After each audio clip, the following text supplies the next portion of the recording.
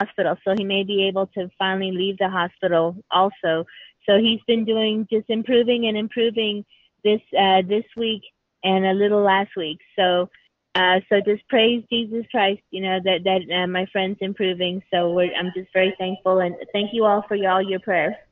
Praise God. Praise God. Well, we love you, Zisla, and we love Israel, and we're believing God for the complete work.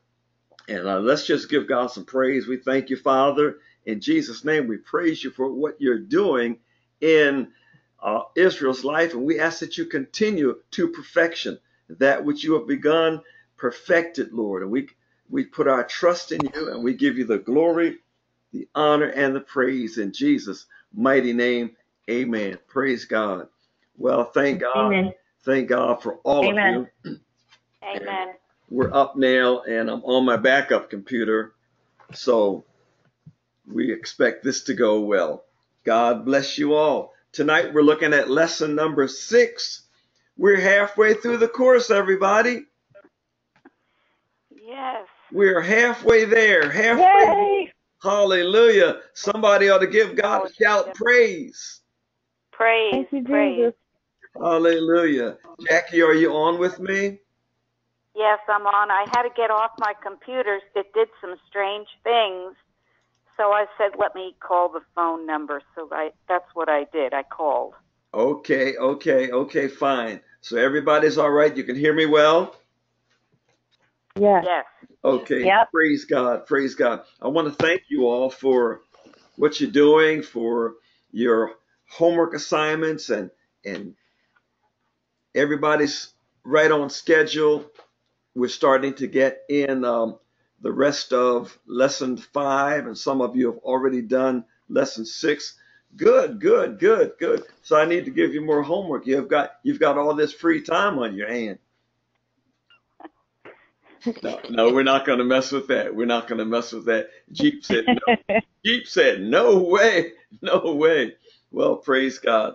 Lesson number 6, and when we finish this lesson tonight, we are halfway through the course.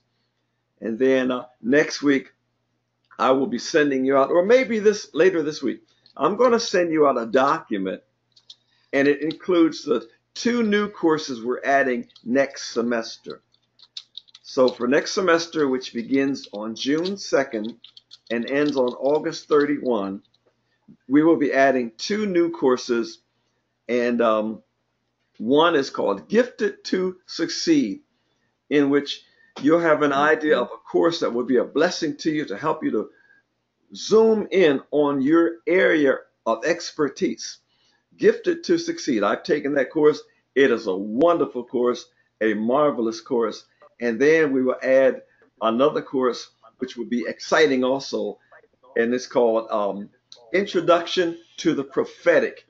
This book will prepare us for Paul Begley's course, and then the course that Pastor Paul is writing. I don't need this speaker, do I? Okay. This will prepare us for the course that Pastor Paul is writing, and Pastor Paul's excited about that. We're excited. And so next week or later this week, look for an email from me that includes the new courses for next semester, and then the courses we're offering in the fall semester, which begins in October. Then let me add this: by the end of the fall semester, we will have 5 courses in the Paul Begley School of Prophecy. And by that time, most of you will have completed those 5 courses. But here's the blessing. If you decide to go on, when you complete those 5 courses, you will qualify. You'll be eligible. You will receive an associate degree in prophecy, an associate degree in prophecy from the Paul Begley School of Prophecy, with the completion of those 5 courses. I will outline it. The documents are already, and I will send it to you later this week or early next week. Look it over, pray about it. The courses are flowing. By this time next year, we expect to have, by this time next year in the Paul Begley School of Prophecy, we will have our bachelor's degree program in place. And many of you will be well on your way to a bachelor's degree in the Paul Begley School of Prophecy. By this time next year, we'll be well on our way to the accreditation process. So we're moving along. We thank God for uh, this school that is changing people's lives. And so we give God the praise, and we thank you for your courage and your boldness. You are the foundational class. You're the pioneers. You are the class that has pioneered the Paul Begley School of Prophecy, and I'm just excited growing with you in this new school. And so I'm believing God that all of you are doing well. We're praying for you and your families. Jackie and I, we love hearing from you and communicating with you, and we're excited about your growth and how God is blessing you.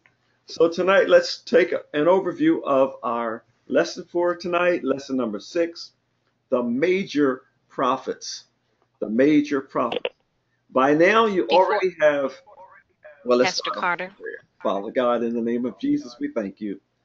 Thank you for our students for waiting tonight, waiting patiently as you selected the computer you wanted to use tonight. And we just praise you and honor you.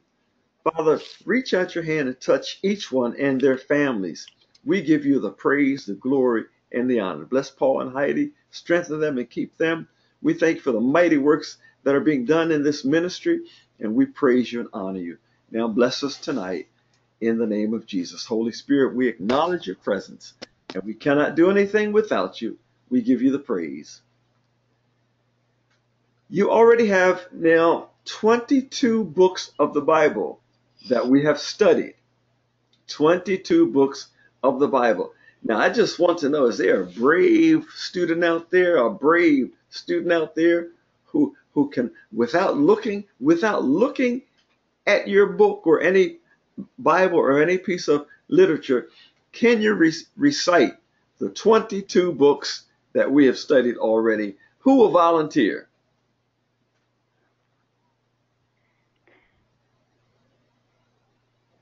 I can do it, Pastor Carter. Elisa says she'll do it next week. Jeep, okay, let's see it. Let me see. I need my power on. Okay. Jeep, you want to try it? I'm going to try it. Good. Genesis, Exodus, Leviticus, Numbers, Deuteronomy, Joshua, Judges, Ruth, 1st, 2nd, Samuel, 1st, Chronicles. 2nd Kings, Chronicles. So, go ahead. You're right, Samuel. 1st, 2nd Samuel, 1st, 2nd Kings, 1st, 2nd Chronicles. Mm-hmm. Ezra, Nehemiah, Esther. Then it's Poetry. Job, Psalms, Proverbs, Ecclesiastes, Song of Solomon. Go ahead, give Jeep a big hand, everybody. All right, that's wonderful. That's Great job. praise God. Good. Praise God. You have them. You nailed them. You nailed them. Okay. And before long, she'll have the 39 books under her belt, and so will you. And then we look at the New Testament. There's a beautiful process in learning the books of the Bible. And once you learn them, that is a major accomplishment. Praise God. Does anyone have any questions before we go on? I want to welcome Pastor Marcus with us, and who will be teaching next year in the Communion with God course next semester. Marcus, God bless you and your family, man. Okay, any questions? Okay, if there are no questions, then your assignment, let's look at your assignment for this week. These are the questions we ask you to send in. Number 1, write from memory Isaiah 40:31. That's one of our favorite scriptures. They that wait upon the Lord shall renew their strength. They shall mount up with wings like eagles. They shall run and not be weary. They shall walk and not faint. That's write it out from memory. If you don't have it memorized, write it out anyhow. And then journal what this verse means to you. Ask God, God, what do you want to say to me about Isaiah 40:31? And then let the Lord speak to you in a wonderful way.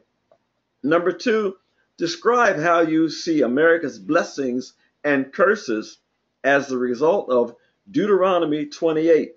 This is the chapter on blessings and curses.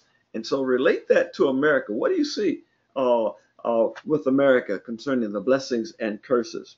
Number 3, describe the events that were taking place in Israel and Judah at the time Isaiah was prophesying. Ladies and gentlemen, as you look at Isaiah and these 8th century prophets, Hosea and many others, the situations they were facing are quite similar to the situations that we're facing in our nation today, in our world today. I mean, the kind of corruption, the spiritual infidelity, and the corruption going on in Judah and Israel, these same things are happening today. So describe the events that were taking place. Number 4, describe the events that were taking place during the time that God called Jeremiah. Jeremiah was a 7th century, roughly 6th to 7th century prophet, 100 years after Isaiah. So describe that. And number 5, describe Jeremiah's call. This was an awesome call. And he reminds me of so many of us. When God calls us, when God puts a burden on us, we say, but God, can't you choose somebody else? But God, I just want to go to church. I want to just come online and listen to Pastor Paul. And I like Dr. Carter's courses, but Lord, you mean you want me to do something? And then people get scared. But when God calls you, it means he has chosen you. He's got a great work for you. So just trust him. He will guide you. Don't be afraid. Just trust him. See, we can do nothing without the Holy Spirit. And when God calls you, he equips you. He's already there where he wants you to be. And as you trust him, oh, sure, you're going to have opposition, but trust him with all your heart. And he guarantees you the victory. In fact, the end of the book, when you read the end of the book, it lets us know that we win. So you're on the winning side. Number 6, Hebrews 10:26-27 tells us, if we continue sinning willfully after we know the truth, terrifying judgment will come upon us from the Lord. If we know that we're sinning, we need to repent. That's everybody, no matter who we are. If we know we're sinning, we need to repent. Don't just confess it. Get out of it. Turn from it. There's no grace and mercy if we continue in sin. You might want to look at Romans 6, chapter 6, 1 and 2. What shall we say then? Shall we continue in sin that grace may abound? God forbid. How shall we that are dead to sin continue any longer in it? So anyone who knows they're in sin and continues in it, there's no grace and mercy. God can cut us off. God says, how long will I strive with this generation? So repent and trust the Holy Spirit. God is powerful enough to deliver us from any sin, and just trust him with all your heart. Then in our homework, list 5 ways God may use as judgment against us if we go on sinning willfully. So your textbooks gives you several examples, and just describe them. Then your 8th question, describe the call of Ezekiel and the circumstances of his call.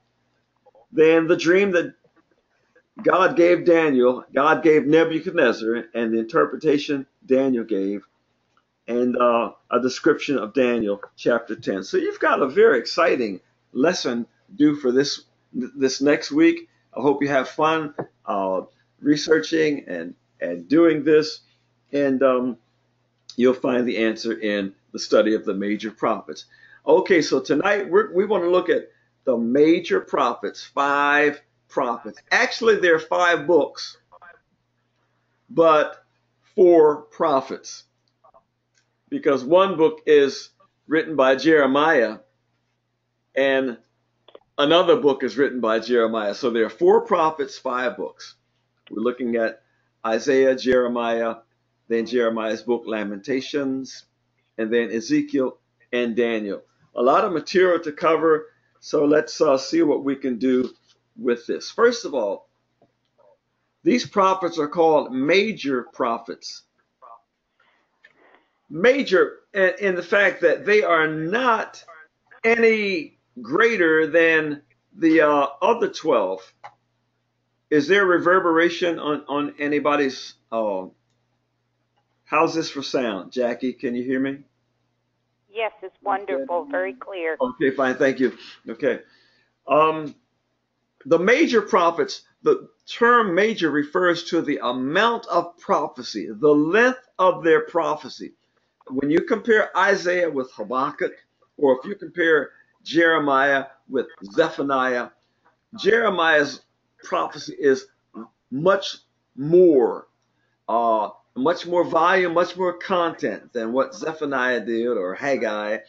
And so the major prophets, we're looking at the length of their prophecy or the volume of their books, the volume of what they had to say. But they are not in any way greater than any of the other prophets. There are no greater prophets. Jesus said John the Baptist was greater than all of them. But in the kingdom of God, there's no great one and a small one. We're all equal in God's sight. So we thank God. Next week, we'll be looking at the minor prophets, the 12 minor prophets. We'll be looking at Hosea, Joel, Amos, Obadiah, Jonah, Micah, Nahum, Habakkuk, Zephaniah, Haggai, Zechariah, and Malachi. And then, ladies and gentlemen, we will be finished with the Old Testament. Praise God. Let's take a look at what prophecy means. We have a lot of prophets out there today. A lot of and many of you are going to be speaking prophecy if you're not already doing so. And so let's get a simple definition of prophecy. We think we have one here in this course, and it's all about when God speaks to a person, what you relate to others. A prophet hears God's voice, where God speaks to that person, and that person relates information to others. That's what prophecy is all about. Now, when you take the course Introduction to the Prophetic, you're going to learn so much about prophecy. I mean, this new course that we offer next month is so exciting. I recommend that all of you take it. It will be a great introduction to Paul Begley's prophecy course, which will begin in October. In order to understand the office and role of a prophet, look at 1 Samuel 9:9. And that says, before time in Israel, when a man went to inquire of God, thus he spake, come and let us go to the seer.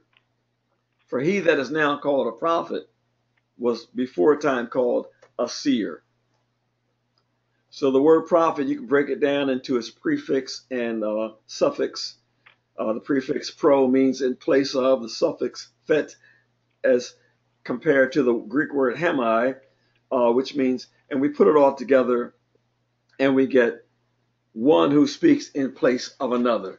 So God has used us, or will use us all as prophets. And so Joel, the prophet Joel, described what God is going to do. And God is doing it. Joel said, in the last days, I will pour out my spirit upon all flesh. Your sons and your daughters shall prophesy. Your young men shall dream dreams. Your old men shall dream dreams. Your young men shall see visions. And upon your handmaidens and your servants, I will pour out my spirit upon them. So God today will use children, boys and girls as prophets, men and women, old men, old women, young men, young women. The body of Christ can all be prophets, because God wants all of us to prophesy. Well, what is prophesying? Prophesying is hearing something from the Lord and then sharing it with others. The problem is many of us hear from God. We may not know how to share it with others, or it may not be the right timing. You can't just blurt out to someone what you heard from the Lord last night. God has his timing. So timing is important. When God speaks a word to you, then you have to ask him about that word. God, who do you want me to say this to? And when do you want me to say this? And so, because many people are not taught properly in the church, some churches are full of confusion. Everybody has a prophecy, and you get all this religious stuff, and you get someone standing up while the preacher's trying to preach. You can't prophesy over the preacher. No one is supposed to override the preacher during a service. So there's confusion in a lot of churches because people have not been taught properly. If I'm preaching and someone thus stands up, thus saith the Lord, I am the Lord thy God, I'm in the midst of thee. As a pastor, you know what I'm going to do, Jeep? I'm going to say, sit down. I'm going to tell that person to sit down. Because if I'm preaching, or if you're preaching, then all attention is on what you have to say. If anyone wants to come with a word of prophecy or a tongue or anything else, then they have to do it decently and in order. No one overrides the pastor or the teacher or the apostle or the one God has anointed and appointed to teach his people. So what we have, and I've experienced this in my years in the ministry, someone will jump up while I'm in the middle of my sermon and I have a word for the Lord. You cannot interrupt the flow of the Holy Spirit. You may have a word from God, but you need to wait on God's timing. And if you're out of order, God will rebuke you. So because there's not been adequate training and teaching in the church, many churches are seedbeds for confusion. I've had experiences where I've been preaching and someone in the audience stands up and starts speaking in tongues in the audience. You know what I do? I tell them, sit down, be quiet. And if they override me, I ask the ushers to remove them from the place because they're out of order. God is not a God of confusion. If you've got a tongue, if you've got a word, then you must do it decently and in order. And so pastors, because many pastors don't know how to handle this, they don't know how to handle. Many of them are ignorant of prophecy, many are ignorant of tongues, and so they allow anyone to stand up and say whatever they want, and then there's confusion. No, but our God is decent and he's orderly. And so we're going to learn much more about prophecy in the course Introduction to the Prophetic. Okay, the qualifications of a prophet. The test of a prophet may be found in Deuteronomy 18:22. I'm on page 124 of your workbook. The test of a prophet, Deuteronomy 18:22. When a prophet speaketh in the name of the Lord, if the thing follow not, nor come to pass, that is the thing which the Lord hath not spoken. But the prophet hath spoken it presumptuously. Thou shalt not be afraid of him. Ladies and gentlemen, there's a timing. There's a timing. We get all kinds of prophecy. We watch TV. We watch our TBN network and get all kinds of prophecy. But prophets have to be careful that they're speaking the word of God, speaking according to God's timing, and we are not to do anything to cause confusion. And if we cause confusion, we need to go back to the church or to the audience and repent, confess that confusion and repent. And if you have missed it, if you're a prophet, you've got a prophetic calling, and you've missed God, and you gave an error, you need to go back and repent. I've had to do that as a pastor. I've had to go back to congregations and repent. I've had to call pastors and ask them because the things I gave them were untimely, not God's timing. And so because you hear a word from the Lord, because you have an ear for God, because you know how to hear from God, doesn't mean you run with everything you hear from God. We've got to be led by the Spirit of God. The scripture says, as many as are led by the Spirit of God, They are the sons and the daughters of God. So our God is not a God of confusion. Let's look at Isaiah, written somewhere between 700 and 690 BC. His name means Yahweh is salvation. And let's clear this up. Because his prophecy covers so many years, the liberal Bible scholars try to say where there was a first Isaiah and a second Isaiah and a third Isaiah. Ladies and gentlemen, I went to seminary during the time of that madness when they're teaching about a first Isaiah, a second Isaiah, and a third Isaiah. There was so much confusion. And I said, look, Isaiah was Isaiah. There was one Isaiah, and God allowed him to look and see. But they hated my guts when I criticized them. But there was no first Isaiah or second Isaiah or third Isaiah. One Isaiah. He said, in the year that King Uzziah died, Isaiah 6:1, he said, in the year that my cousin Uzziah, the king, died, I saw the Lord. He was high and lifted up, and his train filled the temple. That's where Isaiah was called. Read about his calling, that 6th chapter. That was an awesome experience. An angel flew and brought a coal off the altar and touched his mouth and let him know, you're no longer of unclean lips. God has a purpose for us. And ladies and gentlemen, when God calls you, it doesn't matter what your background was or what's in your background. When God calls you and sanctifies you, saves you, sanctifies you, sets you apart and gives you a commission, ladies and gentlemen, it does not matter what people think about you or what's in your past. If you have repented and God has a calling on you, you go for it. I say go for it. Just go on out there. Go for it. Go for it. They're going to hate you. They're going to throw stones at you and all that, but that's all right. The Holy Ghost will protect you. Just learn how to go with the flow.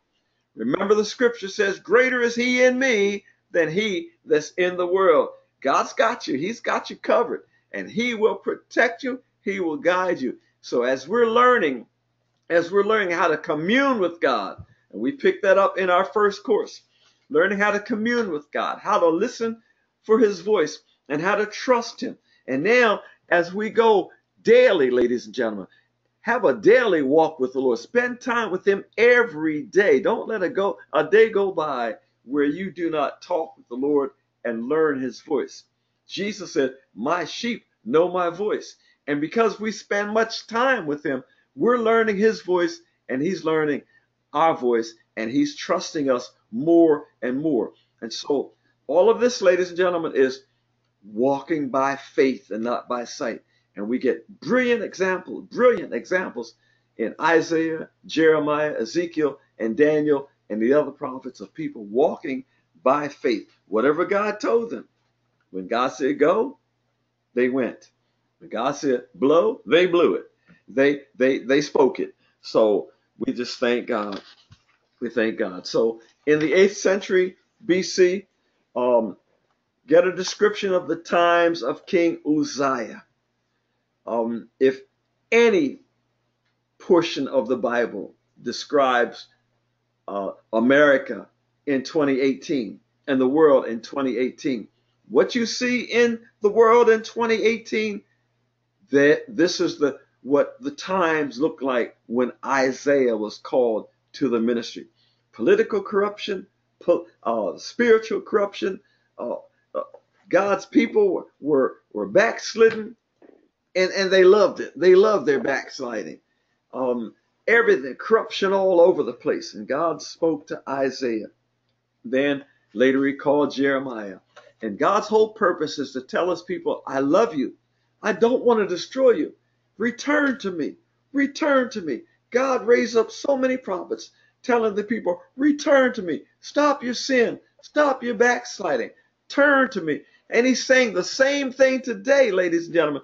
He's saying the same thing today. The message has not changed. Turn to me. Return to me, and I will not destroy you. Ladies and gentlemen, if people would just look at the history, the biblical history, and see how God had to destroy nations because of their disobedience. He has not changed. He's the same yesterday, today, and forevermore. So when God puts on your heart, as he put on the heart of Isaiah and Jeremiah and the prophets, and he says, take this word to this church, or take this word here, or call this person, or write this word, or as our friend Sharon Hudson does, sing a song, create a song and send it to somebody. When God gives you a word, be obedient to him.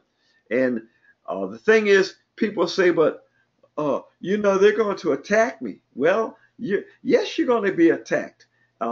If any person will live godly, they must suffer persecution. Look what they did to Jesus. But the end of the book says we win, ladies and gentlemen. We win. So be faithful to God. And here's another thing. God will not leave you. He will not forsake you. He will not leave you alone. And so we're not going to spend a whole lot of time with Isaiah. A very vivid call. Read that 6th chapter and internalize the call of Isaiah, and then I'll look at the scriptures. But here is the prophet who's called the Messianic prophet. He prophesied the Messiah. He prophesied a virgin giving birth, and told us so much about Jesus' first coming and his second coming. What a great and mighty prophet. And then our scripture to remember is that 40th chapter and the 31st verse. I've got to go back to it so many times. They that wait upon the Lord. Have you ever depleted the energy in your barrel? I mean, all the energy ran out. You ever been in a place where it seems like they pulled the plug on you? Well, the scripture says, they that wait upon the Lord shall renew their strength. They shall mount up with wings like eagles. They shall run and not be weary. They shall walk and not faint. And hey, Bryce Baggett, even the youths shall faint. The young men shall faint. But they that wait upon the Lord, hallelujah, praise God. And when we wait on the Lord, no matter what's happening, when we wait on the Lord, he renews our strength. What a mighty God we serve. So let's go next to Jeremiah. It's very difficult to teach on these prophets, these major prophets, because they offer us so much. But you read the book, read the textbook, and hit me up with an email or call me for any questions you may have. But enjoy studying these prophets. Jeremiah was like a teenager. He was he was about 17. Let's try to eliminate that echo. Sandra Lee has an echo up in Canada.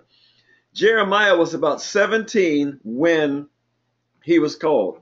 And he said, oh God, but I'm but a child. And the Lord said, no, you're not a child. And he called Jeremiah and told him what his ministry would be.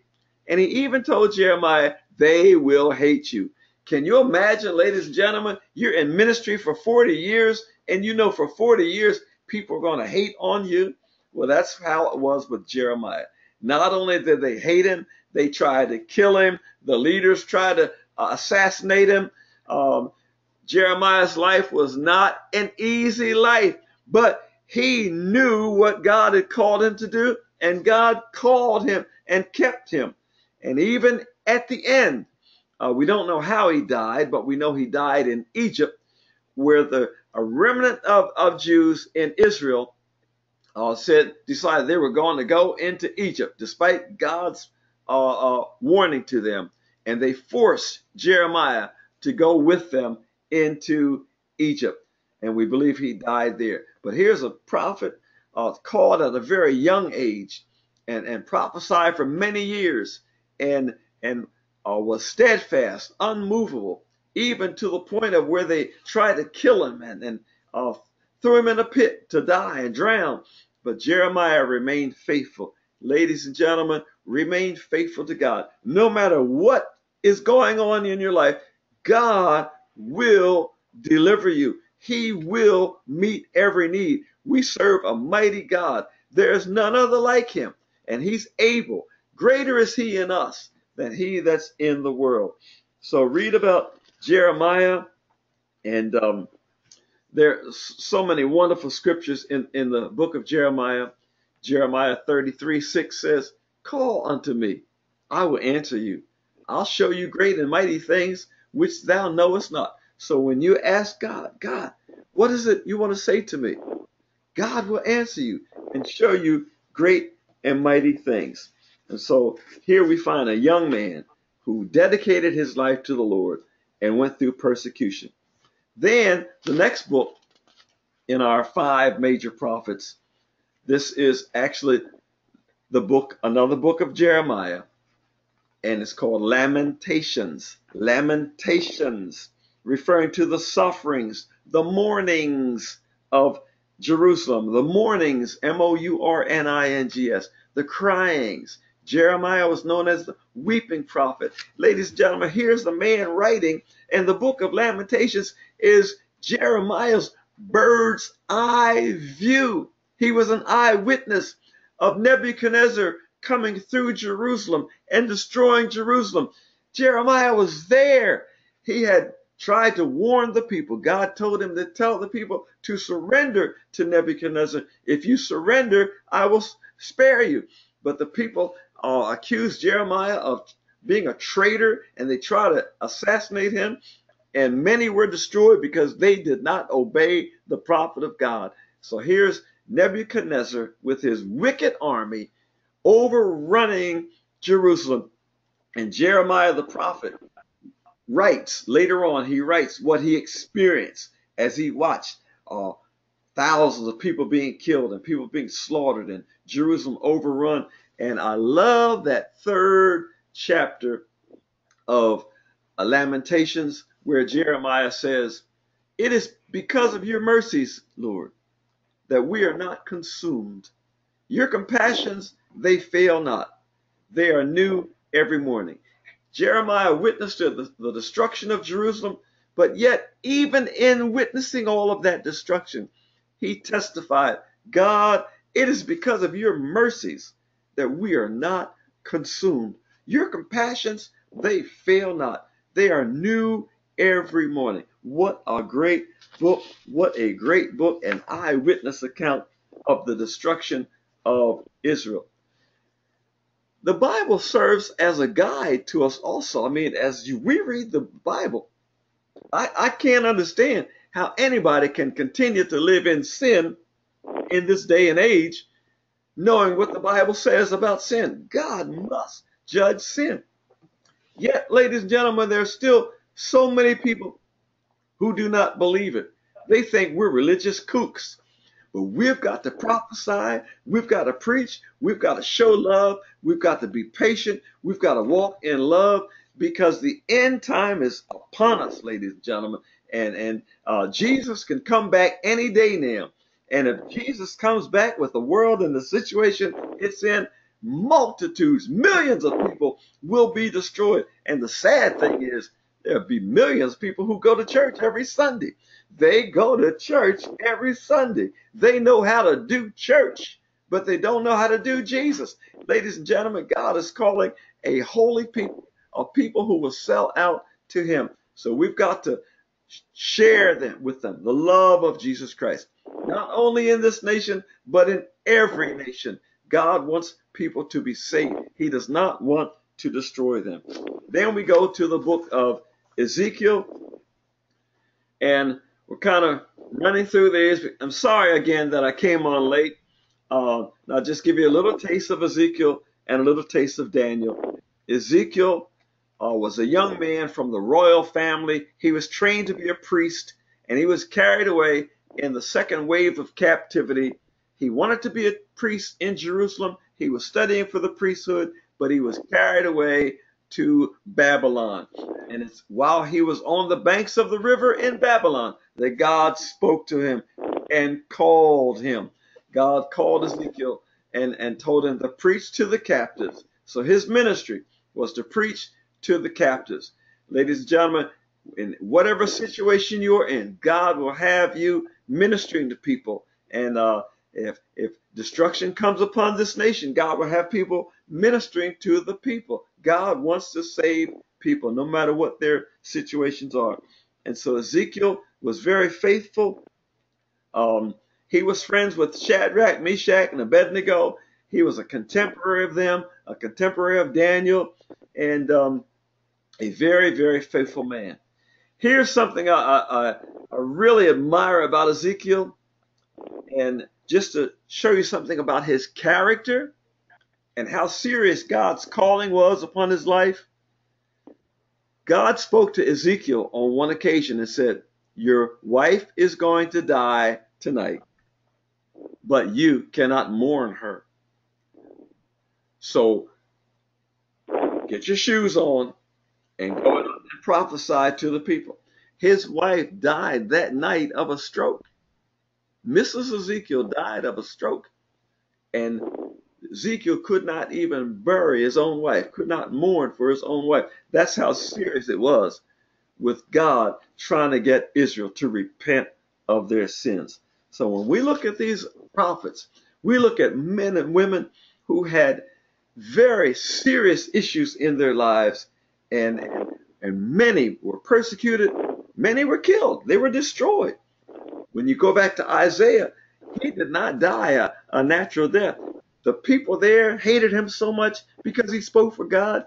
They took a tree trunk and hollowed it out, stuffed Isaiah in that tree trunk, and sawed that tree trunk into two parts, meaning they cut the prophet into two pieces. And that's verified by the book of Hebrews. So we're looking at servants of the Lord who were faithful to the Lord and who did not give up. And Ezekiel saw the kingdom age. He saw the advent of Jesus Christ. He did not see the church age, but he saw the kingdom age, the first advent of Christ and the second advent of Jesus Christ. So we're very thankful.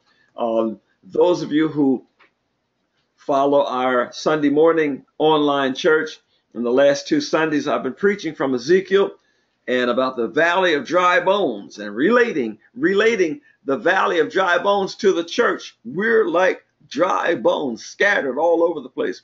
So if you get that video, I sent a message out over the weekend. Look at that video and look at how God wants to raise up the church. God wants to raise up an army of prophets. I'm praying, and I ask that you'll join me in praying that God will raise up an army of prophets. I'm believing that God will raise up through this Paul Begley School of Prophecy an army of prophets who will hear from the Lord and who will speak to the people about what thus saith the Lord. Praise God. Then we go to the book of Daniel. Daniel was another awesome brother, an awesome brother. He was one of the captives. As a young man, he was captured along with his friends who were renamed Shadrach, Meshach, and Abednego. And because they refused to enjoy the wealth and the prosperity of Babylon, they were picked out and put in school because they were sharp, they were highly intelligent, healthy, and good looking, and so they all became eunuchs. Ladies and gentlemen, I don't have time to go into the whole concept of being a eunuch, but they were castrated so that they would have no involvement sexually with the women.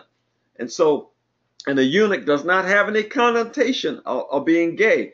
They were neutered, just like an animal was neutered. They were neutered so that the king could trust them with his wives and with his concubines and with his kingdom. And so these men, even though the evidence is that they were castrated and made to be eunuchs, they are faithful servants of the Lord. Nothing gay, nothing funny about them. They were faithful servants of the Lord. And Daniel was one of these. And we see Daniel serving the Lord in Babylon, and Daniel being very, very, very faithful to the Lord. God had him there at the time when Nebuchadnezzar had some dreams, and how Daniel interpreted those dreams. Read the 4th chapter of Daniel and look at Nebuchadnezzar, most powerful ruler on the face of the earth. Nebuchadnezzar had a dream, and he got caught up in pride, and he thought he was all powerful, and God cut him down. And history records that what the Bible says was true.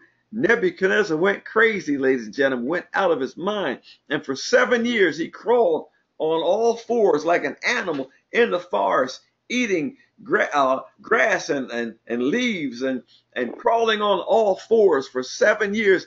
He was out of his mind, but he still held on to his kingdom. They had regents. They had others serving as leaders while the king was running around the forest for 7 years as a crazy wild man. But the scripture says in Daniel chapter 4, when Nebuchadnezzar repented, he said, my mind returned to me. And the claws on my fingers and toes were restored to nails, toenails, and fingernails. And the fur on my body returned to hair. And he said, I stood upright and I lifted up my hands to the Most High God. And I declared that the God of Daniel is the God of the whole earth. And history records that after that confession, when Nebuchadnezzar, the vicious king who destroyed Israel, when Nebuchadnezzar made that confession, God gave him 1 more year. And what Nebuchadnezzar did for the rest of that year was to send out decrees to every nation in the world that God is God. There's no other God but him. He was a witness. I believe as vicious as Nebuchadnezzar was in his lifetime, God gave him time, and I believe he got saved. He became a powerful witness for the Lord. Nebuchadnezzar even became a prophet. He heard from God, and he began prophesying about the Lord. I believe we'll see him in heaven. We serve a mighty God. We serve a mighty God. No matter what a person has done, God is willing to forgive. God is willing to change. God is willing to raise people up. And so we get all this by studying the prophets. We take a look at the prophecies. Okay, I don't have time to go into Daniel's 70 weeks and this sort of thing, but we're living in the last days, and Daniel's prophecies are being fulfilled. Daniel's prophecies, what Daniel saw, this is being fulfilled. That is why all eyes are on Jerusalem. All eyes are on Jerusalem. When President Trump, no matter what you think about President Trump, when he declared that the U.S. Embassy would be moved to Jerusalem, and he supports Jerusalem as the capital of Israel, ladies and gentlemen, what he did was something prophetic. He did something prophetic. And ladies and gentlemen, all eyes are on Jerusalem. We believe, many people believe, God is going to do something mighty this year. Next month marks the 70th year of the restoration of Israel as a nation. The 70th year. Daniel said in his prophecy, God said, I will gather my people, and in the 70th year, I will visit them. Ladies and gentlemen, this is awesome. God regathered Israel in 1948. I was 6 years old when Israel was restored as a nation. And 70 years later, God said, I will visit my people in the 70th year. This is the year. All Israel is excited because they believe God is going to visit with a mighty visitation. It's going to have mighty repercussions for the church. God is about to do something. So, ladies and gentlemen, expect the Lord to move mightily. Keep your eye on world events, but most of all, keep your eyes on the Lord. Praise God.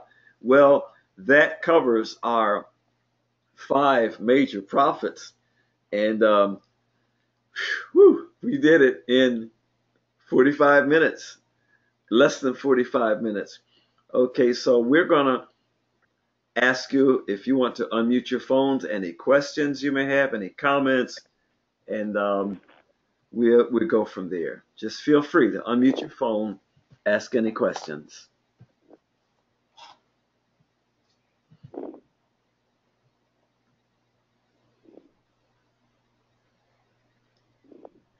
Anybody? I can't hear anyone. I have a question. Yes? This is Jackie. I was wondering if you know when the temple will be rebuilt, the third temple. Hey, Jackie. If Yes. I knew that, I'd have my own talk show, wouldn't I? You would. Jackie, I'm going to be honest with you. I don't know. I don't have a clue. And I ain't going to step out there, Jackie. No way. No, I don't know. Okay. I just wanted to know if you had any personal comments on it. My only comment is with seeing Jerusalem reestablished as the capital of Israel, and Russia hates it, and the Arab nations hate it, but our president had the boldness to restore it.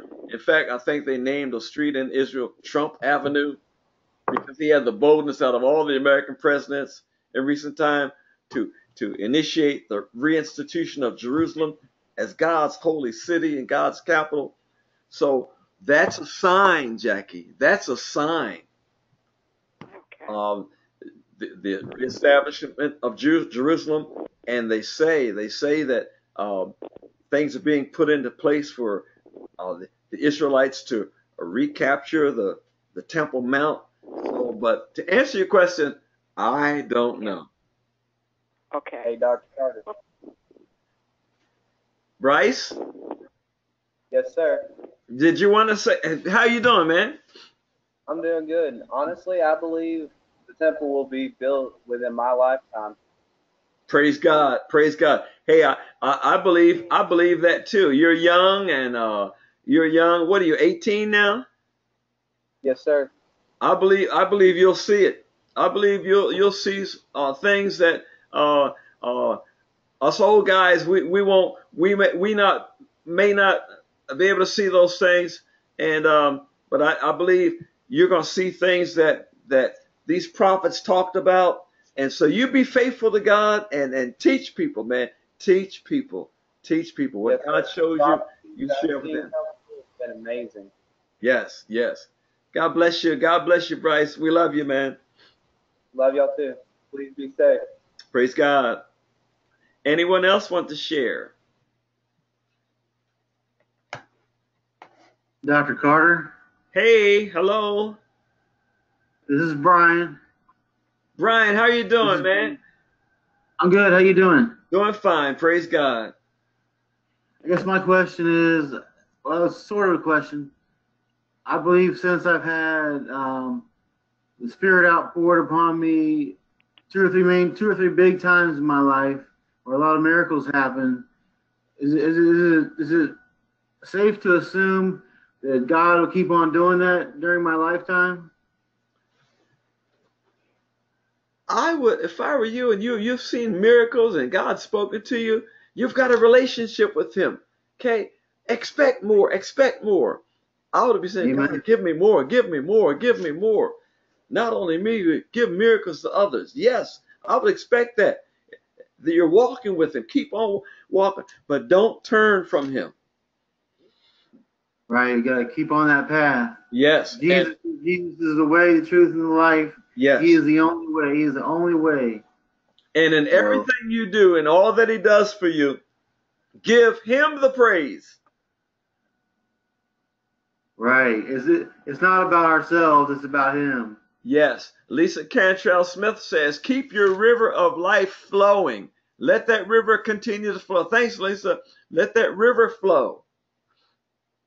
Yeah, amen. Amen. Praise God. Thank you, Dr. Carter. Oh, God bless you. Anyone else want to share? Lisa, so glad to see you on tonight, Lisa.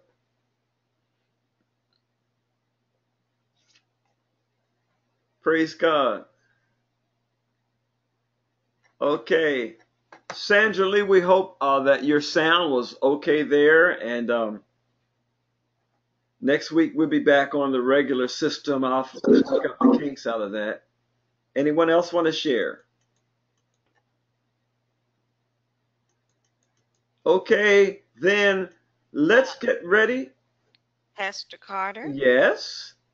Dean Carter, before we go, good evening, everybody. I just want to do a quick check to see if Sharon joined us. Linda, Barbara, or Ryan? Hey, Miss Jackie, it's Ryan. Hi, Ryan. You be safe. Thanks. Thank you. And what about Pam? I'm here. I've been here. Hey, Pam. Great. Thank you. Hey, Dr. Carter. You're welcome. Okay. Okay, Jackie. Okay. Hey, everybody. On behalf of Jackie and myself, we love you all, and we're very proud of the work you're doing. And it's such a blessing to be able to teach you and to watch you grow. I'm excited. I'm excited.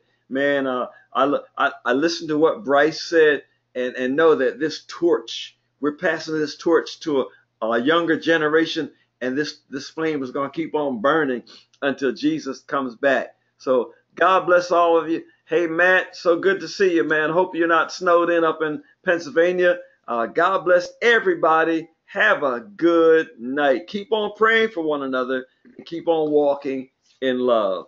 God bless you. Bless you. Good night.